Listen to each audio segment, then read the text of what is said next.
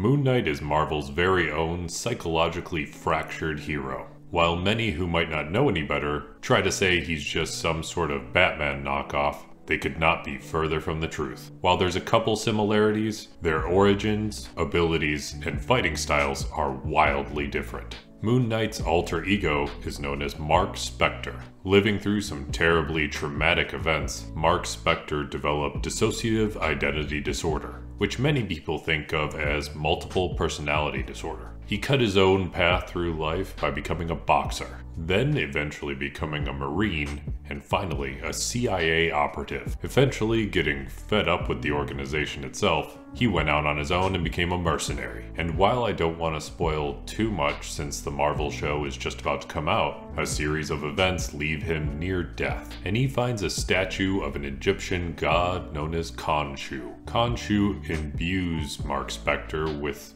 enhanced abilities. And many of these abilities, depending on which comic you read, revolve around the cycles of the moon. It's said that this Egyptian god was able to connect with Mark Spector so well because of his fractured mind. The abilities Mark Spector already had before even possessing the power of Khonshu were his hand-to-hand combat skills as a boxer, mastery of weapons being trained by the military and CIA, and a unique fighting style where he was willing to take a hit just to make sure he got a good hit off himself. After the Egyptian god enhanced his abilities, he got a massive increase to his strength, and there are a couple rare abilities that popped up in the comics, but they weren't consistently used or even referenced very often, possibly just hoping people forget about them. But I didn't forget. And the most notable of those was a rare, not very used ability to drain another person's life force. After taking on the mantle of the Moon Knight, he dresses in all white, and this actually has a purpose, which I'll jump into later. He also has his crescent darts, which he often throws or keeps in his hand to do excessive amounts of damage. We've also regularly seen him with what appears to be a bow staff, although there have been depictions where it's used similar to Daredevil's walking cane. And lastly, he does have a cape that he uses just to glide more gently to the ground when needed. We see him jumping from rooftop to rooftop, and without being able to make a soft landing, he would be taking on quite a bit of damage. Lastly, we really have to mention that since he does have different personalities, one of those personalities is a particularly good detective. While some people try to use this as evidence that maybe he's just another Batman ripoff, he is not the world's greatest detective like Batman, but he does have some skills there, so we have to make sure we note that. Because this is D&D Builds, where we have an outlet to make all sorts of ridiculous builds for D&D 5th edition and stop driving the people in our lives insane with them. So let's dive into a race, background, and stats. For a race, we're just gonna keep it simple and go human variant. As far as the background, we could take the soldier background, since Mark Spector does have that military experience, but it's kind of hard to avoid the fact that he has a bunch of different identities living in his head. With that in mind, I'm going to take the Haunted One background, which I know might sound somewhat similar to my Batman build that I did previously, but the reasoning for this is simply because one of the flaws specifically says, I talk to spirits that no one else can see. And that fits a little too perfectly for somebody with dissociative identity disorder to ignore. This background will grant 2 skill proficiencies, and from that we're gonna grab investigation to cover our detective aspects, and survival, because if there's one thing Mark Spector knows how to do, it's survive. You also get 2 languages, one of them being exotic. Of the exotic languages, I would take Celestial, since you are empowered by a god. You can pick whatever you'd like for that additional language, and from your race choice, you get to pick one more language on top of that. Since I feel like there's a good chance that Mephisto is gonna pop up in the Marvel show, I'm just gonna grab Infernal, leaving you one additional language to choose from. The last thing I want to touch on with the Haunted One background is that you get some additional equipment, most notably a trinket of special significance. We could say it's something like your crescent darts, but you throw them around willy-nilly, so I wouldn't really say it's all that special in significance. Instead, in the comics, we do see Moon Knight utilizing an ankh that he wears around his neck on occasion. So let's just go ahead and use that as our equipment. And lastly, you get 1 additional skill proficiency when you get your human race. So I would just grab Perception since that's super valuable to have in D&D. So with the race and background already taken care of, let's jump into some stats. We already noted that Moon Knight does have some enhanced strength, so we're going to bump that all the way up to 15 and then get an additional +1 from our human variant. While he is fairly dexterous, in D&D, dexterity is often used to help reduce the chance that you're going to get hit, and Moon Knight is well known for just taking a hit and keep on coming. So we're going to only put 12 into dexterity for right now. We're going to need a lot of constitution if you need to be able to take a bunch of hits. So we're going to take constitution to 15 and get another +1 from our human variant. Next up we have intelligence, and since we need some ability to be able to investigate, being some level of detective with one of our personalities, we're going to bump this to 13, and then we're just going to dump wisdom and charisma. Wisdom especially because I think of people that have a fractured mind, and D&D usually has some sort of sanity related checks, usually being tied to wisdom.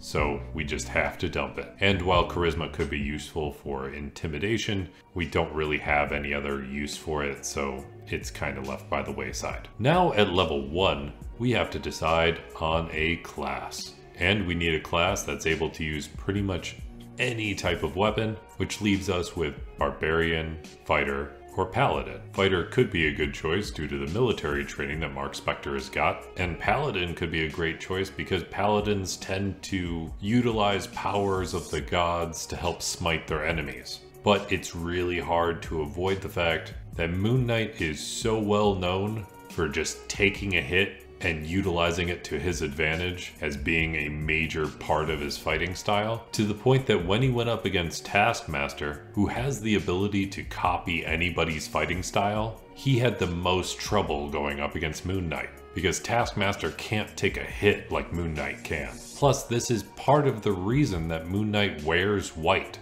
Granted, there's the whole connection to the moon thing, but part of it is because he wants to be the opposite of Batman. Batman hides in the shadows and strikes from stealth. Moon Knight wants all the attention on him and uses that to help protect the innocent, because then he takes the hit, nobody else. So with that in mind, there is one class that really exemplifies this, and that's a Barbarian. At level 1 of Barbarian, you get the most hit points to start out of any class in D&D, and you're going to need them if you're going to take those hits. You also get access to light and medium armor, as well as shields, and we might need some medium armor just to help us out with the fact that we only have 12 dex. And you also have proficiency with pretty much every weapon, and that's really what we needed. You get proficiency in saving throws and strength and constitution, and then you get 2 skills. We're going to take athletics and intimidation. Even though we don't have a ton of charisma to back it up, I know I would be intimidated as hell if I saw Moon Knight coming at me.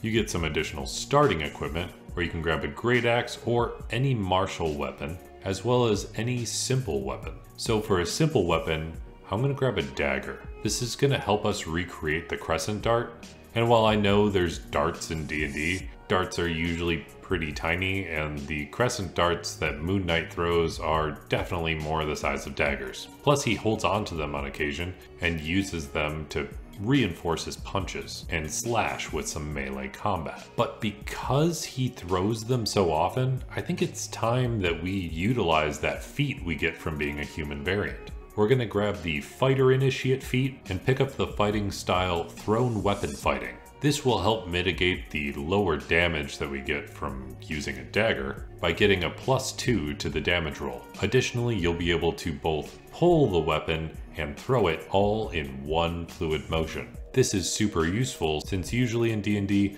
you're only allowed to draw one weapon per turn as part of a free action, but this gets around that rule. Also at level 1 of Barbarian, you get Rage. While using Rage, you have advantage on strength checks and strength saving throws, and when you make a melee weapon attack using strength, you gain bonus to the damage roll for that attack, which only increases as you gain levels in Barbarian. This is going to be pretty useful because if you're attacking with a dagger in your hand, you now get bonuses to the damage you deal in melee as well as when you actually throw the dagger. So you're covered on both bases. And lastly, one of the most important parts of having this rage is you gain resistance to bludgeoning, piercing, and slashing damage. This is going to be very key to that mindset of take a hit and deal a hit. You also get unarmored defense at this level where you get 10 plus your dexterity modifier plus your constitution modifier, and you can use that as your armor class. But Moon Knight's suit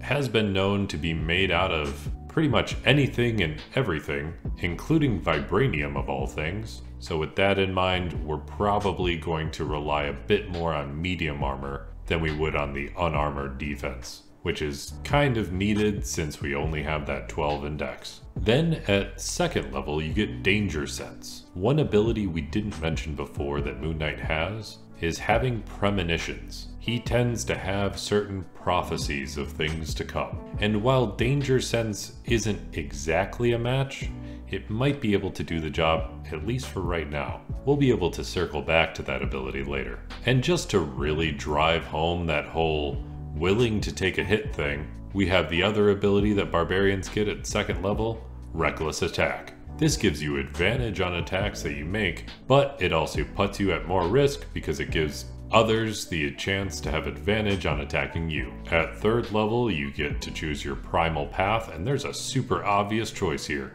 We're going to take Path of the Zealot. This barbarian subclass is from the Xanathar's Guide to Everything, and this specific path mentions that its barbarians are warriors who channel their rage into powerful displays of divine power. Channeling the power of the gods is really like hammering home the idea that you are the Fist of Khonshu. When you take this path, you're granted Divine Fury, allowing your weapon attacks to deal an extra 1d6 of damage plus half of your barbarian level. And this damage is either necrotic or radiant. But I would just stick with radiant since you're channeling the power of the moon. You can only use this once per turn and only while you're raging, but it still drives home the point. You also get the feature Warrior of the Gods, but that doesn't play in quite so much. At 4th level, we get an ability score improvement, so we're just going to throw that into strength so you can hit a little harder. At 5th level, we get extra attack and fast movement. This will allow you to dart around the battlefield a tiny bit faster, increasing your movement speed by 10 feet.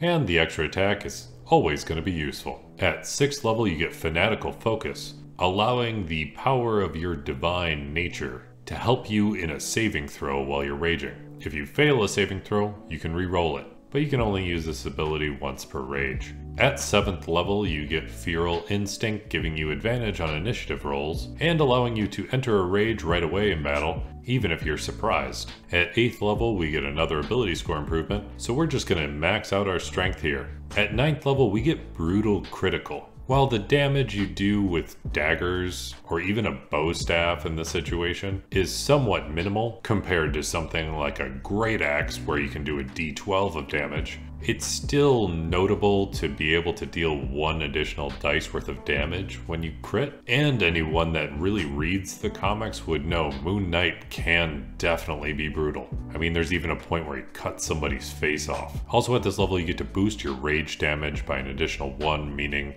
you get +3 to your melee damage while raging. At 10th level, you get Zealous Presence. As a bonus action, you can unleash a battle cry infused with divine energy. This will give you and your allies advantage on attack rolls and saving throws until the start of your next turn. At level 11, you get Relentless Rage, and you're going to need this with all the hits you take. If you drop to 0 hit points while you're raging and you don't die outright, you can make a DC 10 con saving throw. If you succeed, you drop to 1 hit point instead. Each time you use this feature after the first, the DC is increased by 5, so you can keep using it, but the likelihood you're going to keep surviving is going to go down and down. At 12th level, you get another ability score improvement, so we're going to bump our constitution to 18, so you can hopefully take a few more hits. Then at 13th level, you get another brutal critical, so you get 1 additional dice when you crit, just making you a little extra vicious. Just to add to this, at level 14, you get the divine power that fuels your rage, allowing you to shrug off fatal blows. Rage beyond death. So after you wind up getting to the point where you start failing those con saves,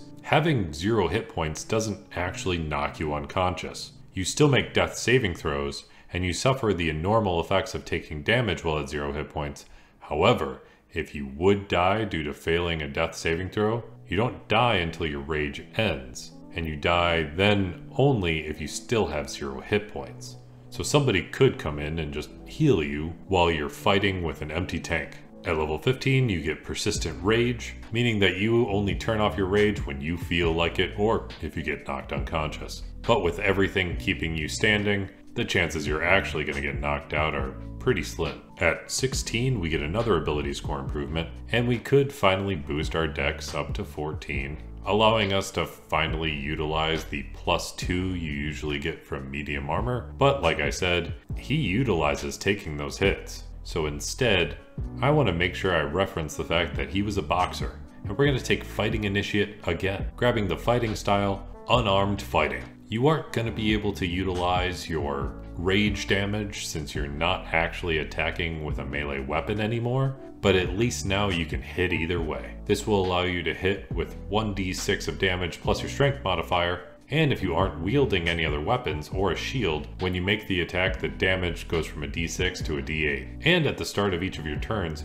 you can deal a 1d4 of damage to any one creature you're grappled with. And hopefully you won't need to utilize that too much, because the rage damage that you get at this level boosts up another 1 point, meaning that you get a +4 to all the damage that you do with a melee weapon, at least while you're using your strength. And at level 18, you get Indomitable Might. So if you make a strength check and it's less than your strength score, you can use your strength score instead. And considering you have a 20, that means you're very unlikely to ever fail a strength check. So here's where things are gonna get a little more tricky. But before I dive into that, I have to make sure I note that Moon Knight does use a few other weapons at times. And with that bow staff and its ability to kind of convert into other shapes and ways to utilize it, I think we should just kind of cover our bases. We have the bow staff itself, so that's pretty simple. We just grab a quarterstaff. If you want to have the bow staff have a bit of a floppy end to it, you can pretend it's a flail. And if you plan on really whipping it around with the extended wire coming out of it, then you can pretend it's a whip. All of these you can utilize your strength for and use as a barbarian. Usually we're going to rely on our crescent darts, but I just wanted to make sure we covered our bases. Now, finally, how it gets a little tricky here. I don't really like the whole thing where we just use danger sense to encompass all of the ideas around having prophecies or visions of the future. So with that in mind, we're going to use that intelligence that we put a few points into earlier and multiclass into wizard. So at level 19 of this build, we're going to take our first level of wizard. You get 3 cantrips, and with 1 level of wizard and the +1 intelligence modifier we have, you can also learn 2 spells. While there are a few cantrips you can take, you can grab Booming Blade just to make sure you hit with a real epic slam. And then what I would really focus on is Sapping Sting. I know that the ability to drain another person's life force was very rarely mentioned in the comics, and it only popped up for a very short period of time, but I can't help but want to use some sort of reference to it. And with Sapping Sting, you sap the vitality of one creature that you can see in range. The target must succeed a Constitution saving throw, or take 1d4 necrotic damage and fall prone. This is boosted up, and by this level in the build, it's actually 4d4. It's not a lot of damage, but it at least covers our bases. The only other spell we could use to pull off this general concept is Enervation, but Enervation does require a 5th level spell, and we don't really want to go that deep into the magic. And just to not get too magical with the build, despite the fact that you're empowered by an Egyptian god, I would just take True Strike. This will really utilize the idea that you're pretty darn good at hitting your target. I mean, there's even points in the comic where Moon Knight's accuracy can practically make Bullseye jealous. And the 2 spells I would get at this first level are ones that we want to make sure that we can actually use while being a barbarian. because while you're raging, you can't cast spells or concentrate on spells. So with that in mind, we're gonna take Jump. This spell lasts for a minute, it doesn't require concentration, and a creature's jump distance is tripled until the spell ends. And with all of the jumping rooftop to rooftop, this is gonna be pretty darn useful. And just because I like diving way too much into the specifics, Mark Spector is listed on Marvel's website as being 6'3", with a strength score of 20, and having the spell Jump. That means your running long jump is 60 feet horizontally, or 24 feet vertically. And even without a running start, you can jump 30 feet horizontally and 12 feet straight up in the air. You can actually reach up and grab something 21.3 feet off the ground. And if you had a running start on that, you can actually grab something 33.3 feet off the ground. Just because I like looking at the numbers. But as I was making this video, I just so happened to stumble across a video by a channel called Pack Tactics, where they were talking about in D&D you really shouldn't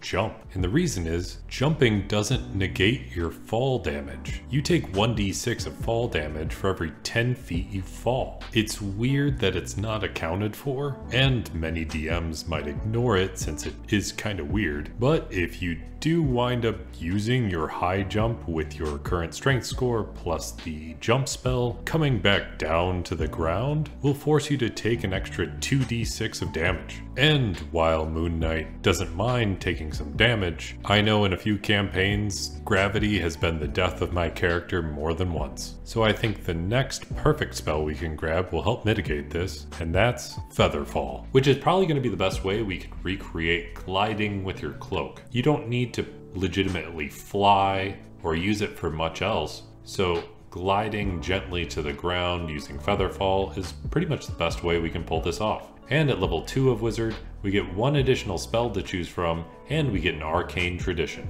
And you can probably grab whatever really makes your inner Marvel superhero feel best. You can grab Absorb Elements to take those hits and turn them around on your enemies a little better, or you could take Disguise Self, since most heroes rely on a disguise, but I would probably lean into Cause Fear. Your chances of actually making this work are pretty slim, since your intelligence score is a little low, but I kind of just like the idea of causing fear in your enemies, and I do personally find Moon Knight to be pretty darn intimidating, so this is what I would go with. And now we get to pick an Arcane Tradition, and there's 2 Arcane Traditions that go hand in hand when it comes to seeing glimpses of the future. That's Chronergy and Divination. But Chronergy kind of leans a bit more on altering the flow of time, where Divination's more about seeing the future. So I would grab the Wizard School of Divination. This should cover your ability to have prophecies and visions of the future with their feature, Portent. This feature allows you to have small glimpses of the future. It grants you 2 d20s that you get at the end of a long rest. You roll them when you wake up as if you're seeing what's going to happen, and then you can use those rolls later throughout your day. That brings us to level 20 in this build, and even with a couple squishy levels of Wizard, you finish off this build with 219 hit points. So you can take those hits and keep on coming, allowing you to really fight like Moon Knight. I'm really excited for Marvel's new Moon Knight show to come out, so I had to do this build. If you're excited about Moon Knight coming out, or if you would change anything in this build, let me know in the comments down below. Also, if you have an idea about future builds, don't hesitate to let me know, because they're super useful and I really love taking fan requests on these. If you want a character sheet for any of my builds, they're all going up on my Patreon, link down below, where you can also get the chance to have a D&D session hosted by me. If you like this kind of content and all sorts of D&D 5th edition builds, feel free to subscribe. I try and post every single week. If you made it all the way to the end of my video, let me know by hitting that like button. It really helps the channel, and I'll be here hoping you get at least 3 nat 20s on your next D&D session, especially if you're embodying the Fist of Khonshu himself with this Moon Knight build.